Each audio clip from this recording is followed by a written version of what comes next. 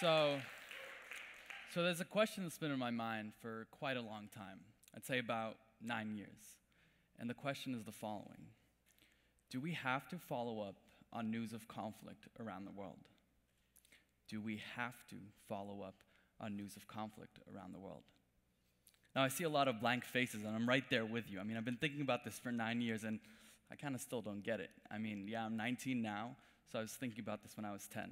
I guess I was a little boy with big ideas or thinking about big things. It was the cool thing to do in middle school. But yeah, I think about this every day. I'm an international relations major, and all my professors ask and inquire and insist that we read the newspaper every day and know what's happening around the world. And from that context, that makes a lot of sense. And also, as a philosophy major, I'm really interested in my relationship with that newspaper, with that news source. Is it a required reading? Is it an assigned assignment? Or is it something more? Is it an ethical obligation? And I still remember when I first started thinking about the question. It was 9 years ago. It was July 12, 2006. It was a nice warm day in a Lebanese village called Betloun in Mount Lebanon. Now I'm from Lebanon. It's a small country in the Middle East. It's a small country in the Middle East, smaller than the size of Connecticut, with a population of 4.5 million people. And I was sitting outside on the balcony of our house with my two brothers, Omar and Jad, and my sister Karen. And we were planning the summer. It was already July, and we had one more month of summer left. We wanted to make the most out of it. And we started planning our summer, and it was going to include lots of biking and hiking and running around and soccer playing, and it was going to be great. Now, halfway through our planning, my mother comes in all of a sudden, interrupts us, and she said, "A war has been declared in the country." Now, when she said that, I looked at my brother, and he looked at me. And we were psyched, we were excited, we were amazed. This was amazing. War was this glorifying, thing that we've seen. All the glorifying, war-glorifying movies we've watched, all the war-glorifying video games we've played, and this was it. This was the real thing.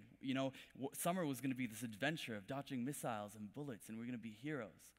Now, we were naive little 10-year-olds who obviously knew nothing about war, and fortunately that summer turned out nothing like we expected, at least not for us. And so we spent that summer just like any other summer, playing around, playing soccer, outside all day, and then coming back home before dinner. And every day it was different depending on the events that we did, but there was one constant during that entire time. And that was every time I came back home, me and my siblings before dinner, and walked into the living room, it was that same setting. My parents and grandparents sitting in front of the TV watching the news. And every day the death toll would increase. 10, 20, 50, 100, 200, 500, 600, 900. And by the end of the 34-day conflict, 1,235 people had been killed. Now that's something that affected me. It affected me deeply, something that kept me up at night and I thought about for a long time. But truthfully, as a 10-year-old, it didn't change the way I went about my life. I didn't, play less and watch more news. I didn't keep up with the news more. And I was wondering, was I doing the right thing? I'm a 10-year-old. Am I supposed to be inside keeping up with the news, learning about this, or was I doing the right thing? I kind of wanted to know.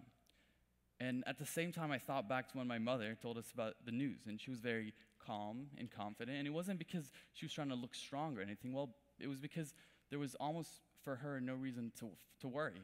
We'd been living a little bit far away from the conflict in Mount Lebanon while the conflict was happening in the south. And knowing my parents' generation had lived through 25 years of civil war from 1975 to 1990, and yet here they were, successful beings. So it seems that despite war and despite all this conflict, our lives continue, and there's a need for the continuation of our life. So I thought, maybe it's not an obligation, because maybe despite the conflict, it doesn't do to dwell on it. Maybe there's a need for us to continue with our lives. There's a need for that continuation. War can exist, but our lives need to continue as well. And that made me comfortable, and I got that position. I thought that was it, and I kept that position for 2 years, well, until I had another encounter with conflict, and a distant encounter. And I still remember, it was May 7th, 2008. This time I was in Beirut, the capital of Lebanon. I was in my room and I was studying for this math test, and me and 7th grade math just did not get along. I hated it. It wasn't great at all. And I was sitting there studying, trying to solve these problems, when my mom comes in all of a sudden, always with the good news, God bless her. And she says that a conflict is erupting in Beirut. Now, what she was referring to was a 7-day conflict where different political parties and religious sects took arms and took to the streets and fought each other. People can be mean sometimes, so that kind of happens. And when she said that, I thought, I was back in 2006, 2 years ago. Conflict happens and our lives continue. It's going to be the same thing.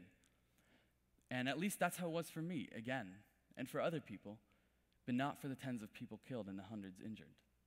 And this time the conflict was different because it was happening in Beirut, where I was living. And so 2 days after into the conflict, things got really messy. Again, people can be really mean. They took arms and took the streets and started fighting. And so the conflict started getting closer, and it was outside our apartments. There was almost no way to go, and our family took the decision to stay in the hallways because that was the safest place from stray bullets and rocket-propelled grenades. And then there was a power outage, so there was no access to electricity, no internet. And so it was almost a complete isolation from the outside world. And yet, despite that complete isolation from the outside world, the only comforting thought was that someone somewhere out there was listening to news of people in a similar situation. Despite that disconnect, the only connect with the outside world was within a person, was a person out there following the news, listening, and that power was in their hands. So I thought, if there was one person out there following up the news about a random country in the Middle East, who would it be? And I couldn't pinpoint someone, but I knew who it wasn't, and I knew who it couldn't be, and that was me. Because I was there 2 years ago when a conflict was happening right in my country, and I came up with this genius idea.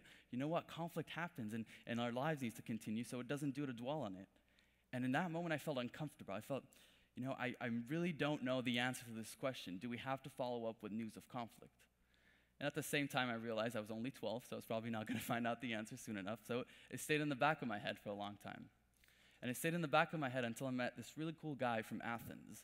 Now, unfortunately, he was dead when I met him, but his student had already written down all of his thoughts.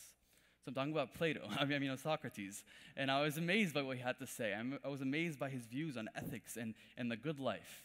But most importantly, I was amazed by his paradox, the Socratic paradox. And now, what Socrates says is that, we as human beings, our interest or our happiness is achieved by doing what is good. And that made a lot of sense to me. I grew up around people, and all they wanted to do was change the world, impact in the most positive way. And that makes us happy, makes us satisfied, makes us content. And Socrates also said that if we know what is good, then we'll act in a way to achieve it. That also makes sense. I thought about all the activists in the world. There's a lot of inequality out there, and we believe that all people should be equal. So we stand up for what is right, knowing that what we are standing for is the right thing. Now, interestingly enough, Socrates also said that if we ever do something that's wrong or perhaps not virtuous or morally reprehensible, well, that's because we were trying to do what is good, but we were mistaken about the nature. And so I thought about it, and again, it made sense. I thought about, there are a lot of well-intentioned people out there who say donate monies to charities, and that money ends up being used for harmful causes. And so are they responsible? Well, they had good intentions, but sort of. Then on a more familiar reason, I thought, all the times that I tried to do the right things, say the right things, improve situations, and end up messing things up. That kind of makes sense. And as well, on a global scale, think about all the dictators running their countries, thinking that what they're doing is correct and it's the right thing, but at the end, their actions and decisions are detrimental and destructive. And so what Socrates says is that because the reason we mess up after going what is good is because we don't actually know the true nature of what is good when we're doing that. And so because of that, he stresses the importance of knowledge. Knowledge is virtue while ignorance is vice. And that's why we need to examine things. We need to know. We need to find out what is good. That's why he states the unexamined life is not worth living. So I thought about that for a while, and then I thought, wait, that's so contradictory to what I'm saying and what I'm studying. If Socrates says that if we know what is good, then we'll do what is good, the history of the human race proves the complete opposite. We know that genocide and killing is unethical, and yet it continues to happen, and we haven't done anything significant to stop it. So I thought, and another thing that counters my argument is that, sometimes we know about atrocities taking place, and yet we don't do enough to stop them. Right now, we're being warned of an imminent famine in South Sudan. Minorities are still being persecuted by extremists all over the world. And so, after coming to college and taking all these classes, human rights in the media, human rights in world politics, I thought, how much do we know about these things happening? And what I found out was that we don't know a lot about things happening in the non-Western world. And what I realized was that the way the media portrays things in the non-Western world versus the way they portray things in the Western world is completely different. And we noticed this even this year. So at the beginning of this year, there was a great discrepancy and difference between the media covered the events happening in Paris, the attacks on the French satirical newspaper Charlie Hebdo, versus the coverage of the Boko Haram attack on the town of Baga in Nigeria happening at the same time. So on January 3rd, and what's interesting about these is that both of these attacks are an attack on the ideal of freedom of expression, an ideal that is held very highly in the Western world. And so on January 3rd, two Islamic extremists attacked the headquarters of the French newspaper, and that resulted in the death of 17 people. Between January 3rd and January 7th, between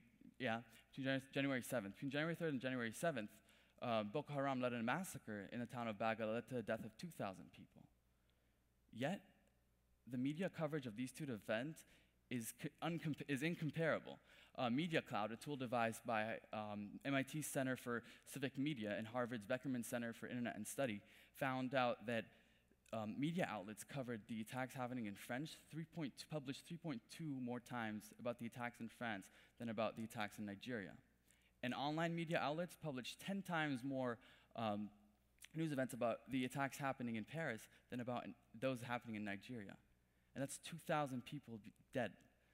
And so I thought about this, and then I realized something, that the international community's response to these events is somewhat reflective of this media coverage.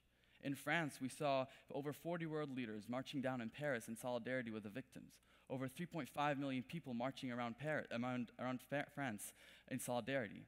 Yet those world leaders, they weren't there in Nigeria, and the solidarity that we saw, the worldwide solidarity with the victims of Paris, with the hashtags and the social media, was incomparable to that happening in Nigeria. And so I thought about this, and then I tried to, find out why is it that is happening. And so Professor Paul Slovic, who's a professor of psychology at the University of Oregon, says that the physical distance between the U.S. and Nigeria is much greater than the psychological distance between the U.S. and France is much smaller than the psychological distance between the U.S. and Nigeria. And so I thought about this, and what I thought was, that's really interesting. If the problem is within the psychological distance, then that's both the problem and the solution. If that's the problem, then we know the solution. We know that if we know more about things, then we care more about them. And if we care more about the things, the more willing we are to act. Yes, genocide after genocide, atrocity after atrocity, the international community shouts out, nunca más, or never again. And yet these things continue to happen. And they continue to happen as a result of our apathy and inaction. But the reason we're apathetic is because we don't care. And the reason we don't care is, well, we don't know. We don't know enough. And there's a whole debate happening in different fields, in academic fields, in the human rights fields, about the responsibility to act once you know. Whether if I know about a conflict, do I now have a responsibility to do something about it? Well, in my opinion, I think that's jumping too far ahead. Before we talk about the responsibility to act once we know, we need to make sure that there's universal responsibility everywhere to inquire and to find out about events. And because, well, sometimes knowledge is so important, because only by knowing these things we can get rid of the apathy that allows them to continue to happen. With knowledge comes sympathy. With sympathy comes solidarity. With solidarity comes action. And we can't even assume for such a solution without a universal inquiry to find out. So at the end of the day, what if we have an ethical obligation to learn about these atrocities and the nature of these atrocities and why they continue to happen? What if we owe it to the people suffering to learn about their suffering? Because today, more than ever, we know what is good. And if Socrates is right, we want to be good people. And we can't do that without getting out of our way to finding out what's happening around the world. And now, in no way am I saying that I follow up with all news of conflicts and I know everything that's happening around the world. I don't, and I can't find out, and I'm failing in my responsibility. But I think it's time to acknowledge that responsibility, to accept it, and to work towards it. Because the true company that genius needs is a desire to know. And at this time and in this era, the company that the world needs is us. Thank you.